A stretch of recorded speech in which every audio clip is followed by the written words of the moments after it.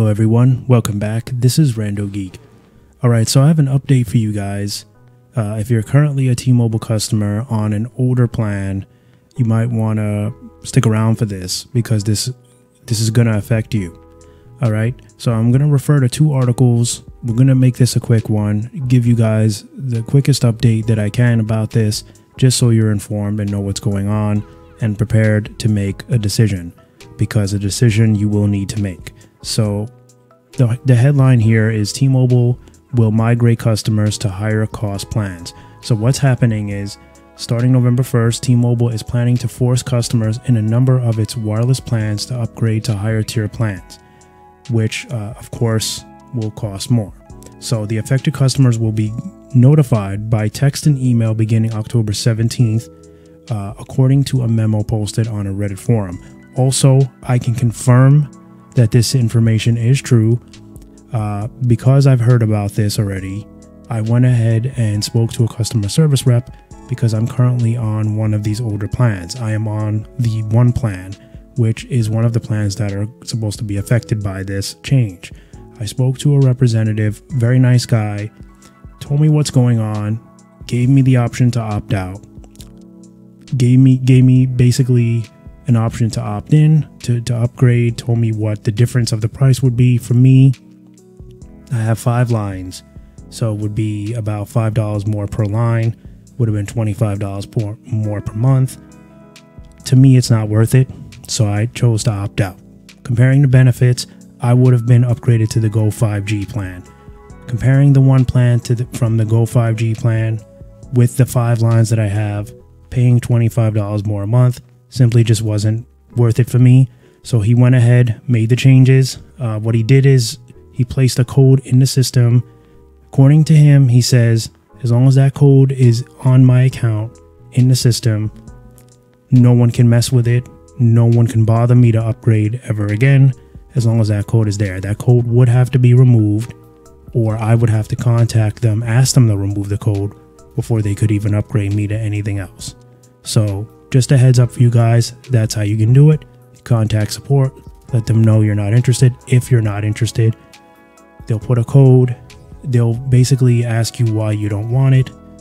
You'll tell them, you know, if you're not obviously if you're not interested, you'll say that it's not worth it for me. I'm comfortable with the plan I have, and that should be it. They shouldn't really put any pressure on you. This guy I had was very cool, didn't really do that. He simply said that they're just looking to upgrade people because a lot of customers are saying that they want more benefits. We know that that's partially true. A lot of it is they want to get everyone off these old plans. It's costing them money.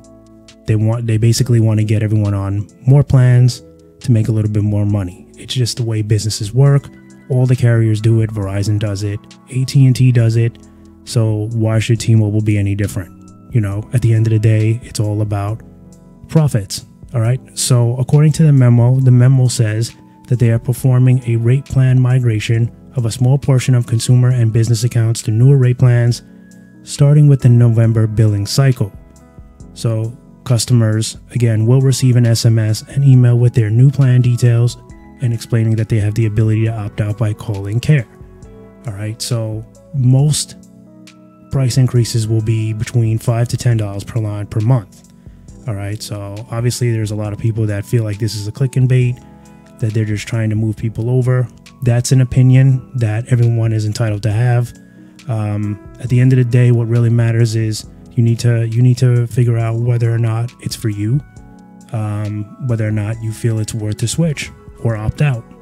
So that's the question here, right? Do you feel these benefits are worth paying a little bit more, or are you cool with the plan you have? For me, I'm cool with the plan I have. It's not worth it for me. So I won't judge you if you think it's worth it. At the end of the day, if it's worth it for you and you're willing to pay a little bit more money, then it's worth it for you. And then it's all good, you know? So that's really what it's all about. All right, so that's really it for this article here. I'm going to leave the link for this article down below in case you guys want to read more about it. This is just kind of like some opinions and stuff of what people think about the whole situation. We just want to give you the dirt, the information. So if you guys are on a simple choice or select choice to essential select plan, so I'm sorry, if you're on simple choice or select choice, you're going to be upgraded to Essential Select. With that, you should see a $10 price increase per line. However, $5 of that will be offset with autopay if on discounts from lines 1 to 8. So if you have 1 to 8 lines, you'll get the $5 autopay discount. If you're on Simple Choice or Select Choice, you're going to be upgraded to Magenta.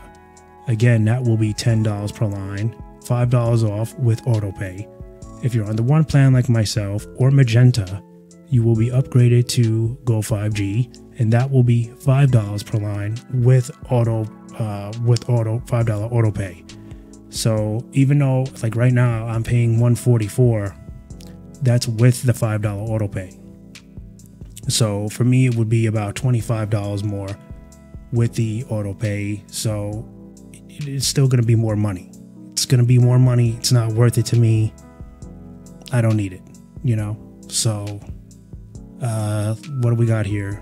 Magenta 55 to Go 5G 55, also $5 more per line. $5 could be offset with the autopay. Simple Choice, Select Choice to Business Unlimited Advance with 1 to 5 lines. This will be $10 per line, $5 off with autopay, and then of course, last but not least, Simple Choice, Select Choice to Business Unlimited Advance with 6+ lines, $5 per line increase.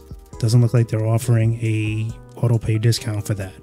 So besides the price increase, you'd have to ask yourself the benefits too.